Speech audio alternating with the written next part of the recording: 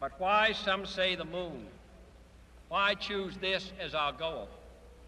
And they may well ask, why climb the highest mountain? Why, 35 years ago, fly the Atlantic? Why does Rice play Texas? We choose to go to the moon.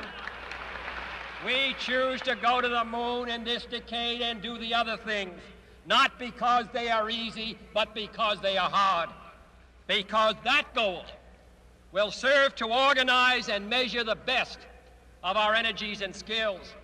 Because that challenge is one that we're willing to accept, one we are unwilling to postpone, and one we intend to win, and the others too.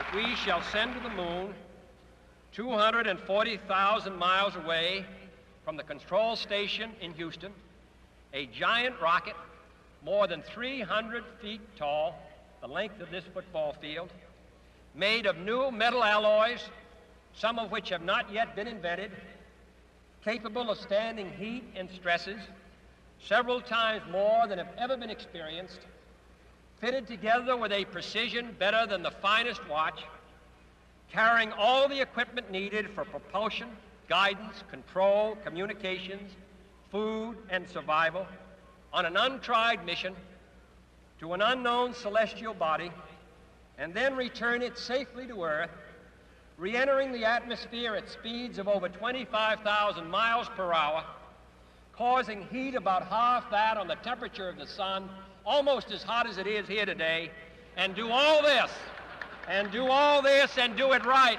and do it first before this decade is out, then we must be bold.